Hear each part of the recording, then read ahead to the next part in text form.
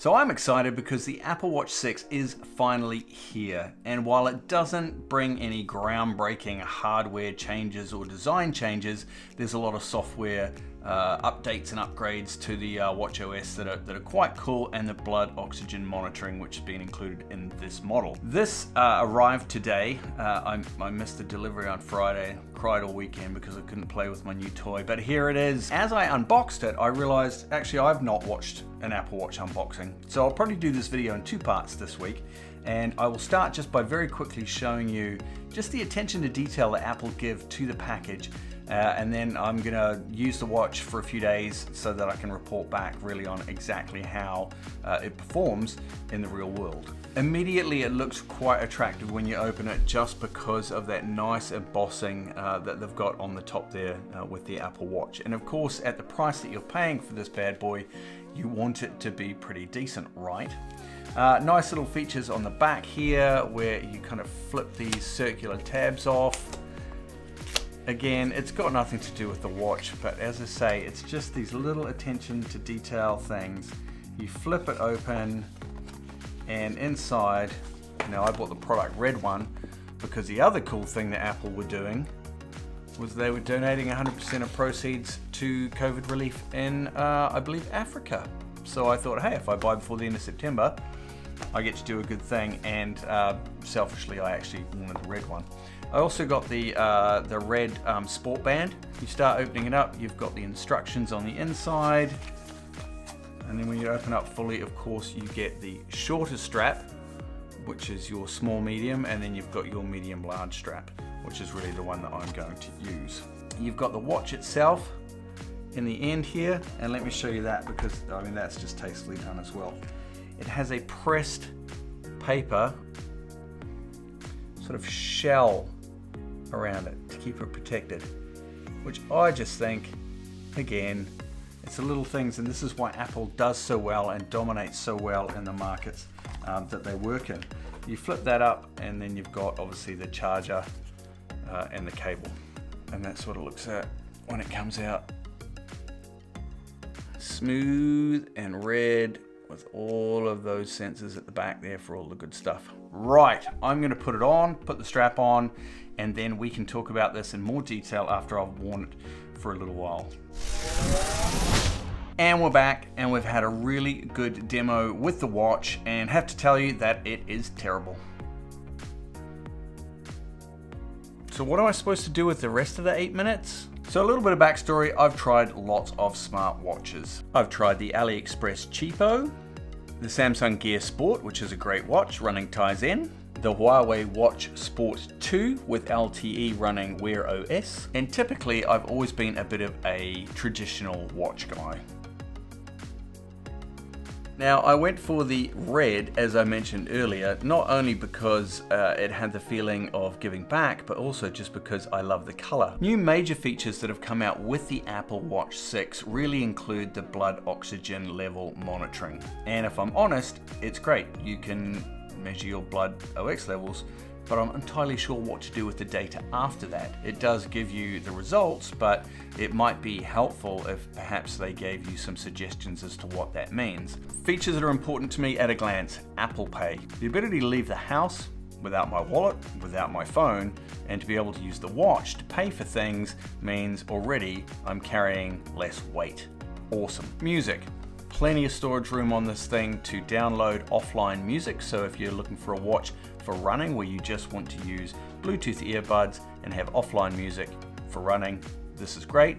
Or online music with Apple streaming as well. You can also install a Spotify app on this if you want to use that. Continuing with the phone free theme, you have messaging, and if you've bought the cellular option like this one, you've also got your phone calls. And I have to tell you, the quality of the audio, even out of the speaker of this for phone calls, is super impressive. Very clear, very rich, and the microphone pickup back to the other person is also clear and rich. You're always going to struggle with ambient noise, so obviously you don't want to be standing in the middle of the grocery store shouting at your watch. You're really going to want to pair with some Bluetooth AirPods or earbuds for that. But with these two, you're cooking with gas, which is a good thing. Weather. Every time I talk about weather being interesting, I feel like I must have turned 60. But it is actually interesting being able to check the weather and know what's ahead of you for the day. Today it was incredibly windy here. 45 km/h winds, felt like a lot higher than that. Interesting, the watch was telling me that. Is that a defining feature? Probably not, but it certainly is a nice to have. Fitness. Fitness is all in here, dial it up. Obviously Apple are really pushing this as a fitness watch, and there's just those little attention to detail things like today when I went for a walk during lunchtime and I walked around the bays, and about halfway around Apple said, I think you're going for a walk. Do you want to activate a walk fitness activity? So I said yes, and then it retroactively tied the beginning of that walk into that and then concluded it as well. So it's nice to know that, say if you go for a run, forget to start your watch, you can start that later. I know a lot of other smartwatches do that. I know Garmin does that as well as others, but you know, it's when you stack all of these features into one watch rather than lots of watches having bits of those features that you really start to win with the Apple Watch 6. Maps.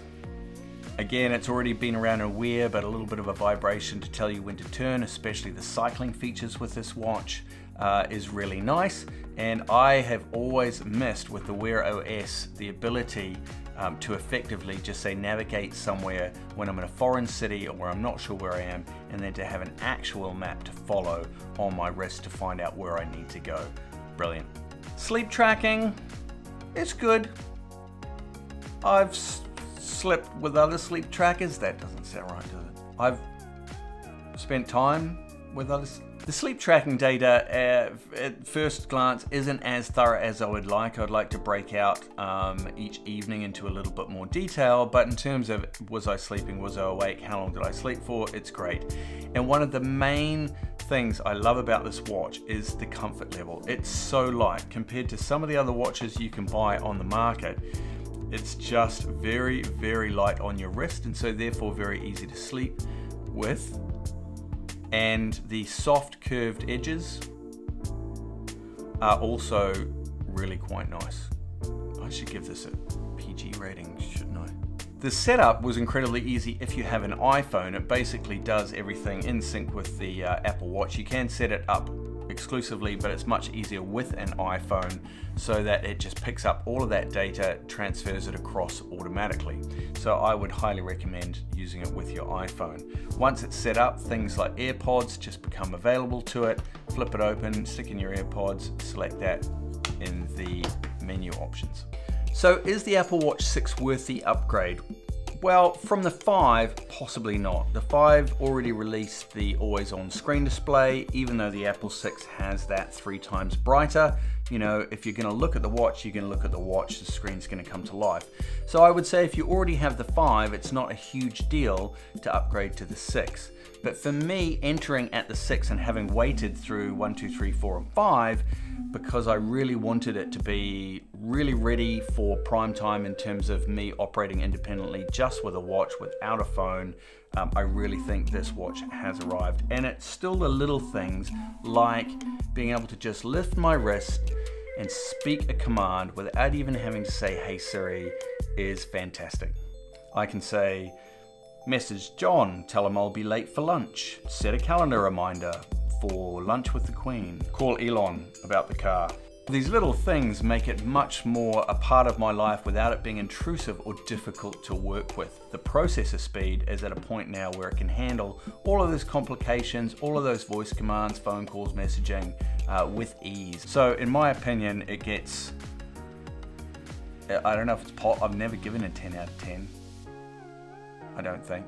So I'll give it an almost 10 out of 10 because I don't think anyone that buys this would be disappointed with it for any reason whatsoever. If this was helpful, make sure you subscribe to the channel, hit that like button. There's never been a better time to do it. See what I did there? See what I did there? Brilliant. I look forward to seeing you again soon. Stay safe out there, look after yourselves, and I'll see you in the next video. Bye for now.